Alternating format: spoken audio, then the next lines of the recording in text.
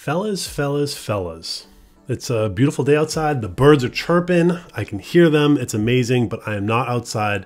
I'm inside because I like being inside because I'm afraid of the world. No, I'm just kidding. But seriously, I found a really cool Vim plugin and I just wanted to show you guys. That's all. Just want to show you. Now this is a plugin in neovim called Oil.nvim. It is a Vim vinegar-like file explorer that lets you edit your file system like a normal neovim buffer. Now this is amazing right here, normal neovim buffer. What it allows you to do is jump into your current directory in a buffer in neovim and edit your files as if they are buffers. Now, let me just talk to you a little bit about this. So I love Vim Vinegar. It's just one of my preferred ways of moving around my file system while I'm within Vim. Vim Vinegar allows you to jump into the current directory that you are in, and it opens up, I believe it's netrw as a file system or as a directory explorer thing. And what it allows you to do is navigate the structure from the current directory that you're in. Now for me, this is very helpful in Ruby on Rails apps where you have a lot of controllers or a lot of views or a lot of something, and you just want to add a new controller or a new view, but it's under the same namespace. So it's easy to just pop into that directory, add a new controller, or maybe navigate to a different controller that you were looking at. It's just, I don't know, I love it. There's a good feedback loop and I think it's really cool. But Oil.nvim seems amazing. Let me show you. Now this is a neovim plugin, so you install it just like anything else. I'm using Lazy because I'm a cool neckbeard and that's what cool neckbeards do. They use lazy.nvim. If you're on Packer, I don't even want to talk to you. Don't look at me. Don't, you know what, just close this video. Just close it. Anyway, if you're cool like me and you use Lazy, this is how you install it. So you copy and paste, you want to, it's basically similar stuff, right? Like this is a GitHub repo, there's some ops, there's an empty table in Lua, and then dependencies, which is nvim web dev icons. I don't need web dev icons because I already have it. So I think I'm just gonna copy this and hop into my neovim configuration. So my neovim configuration is already all set. I have a plugins.lua file here, and somewhere in here I can just pop in my, well, we have an extra quote here.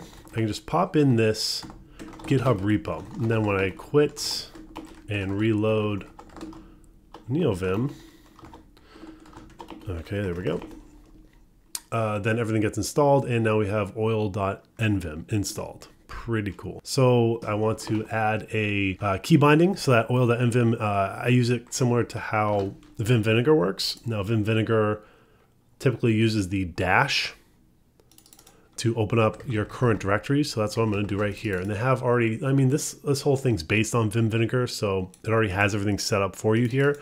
And it kind of already says like, hey, if you're using Vim Vinegar, if you're coming from Vinegar, use the dash, this is your key binding, like set it up like this. So what I'm gonna do is go back into my plugin config.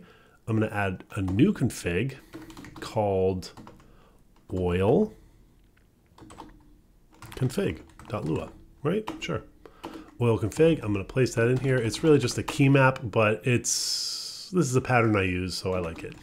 In our init.lua, we wanna make sure we require our core plugin config oil config, because the init.lua is something that gets required in our init.lua right here, and that makes sure that everything in this directory gets required in our total setup.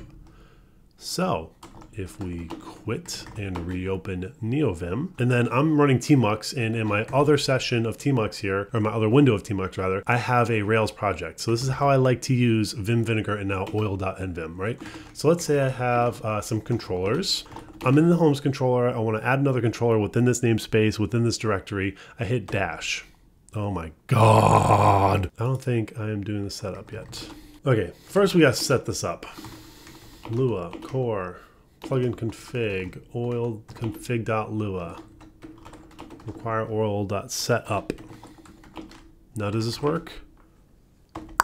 Okay, now it works. All right, so now let's say we're looking at a controller and we want to add a new controller in this directory. We can type dash and that opens up the current directory. So now I'm in this directory and I can navigate from here. I can go into admin, I can go into concerns, there's a lot of other stuff I can do in here. You can type dash again to get back, but let's just say I want to add another controller here, right?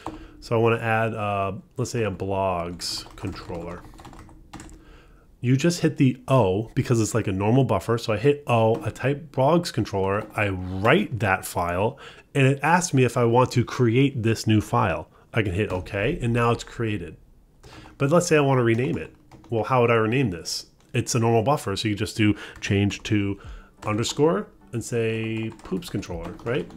Write that. You want to change the file from blogs to poops? Great. Go into the poops controller, yada, yada, yada, you're all good. Now this is like one of my favorite things to use. It's part of my workflow every single day. This is kind of how I use Vim. I like to be within a directory. I like to bounce into different files within directories, or like sort of search files like in the directories that are adjacent to what I'm in. And that's just kind of how I use Vim. So for me, this is an awesome setup. I think is really cool. Oil.nvim is sick, so please check it out, and see you later, I guess. I don't know. See ya.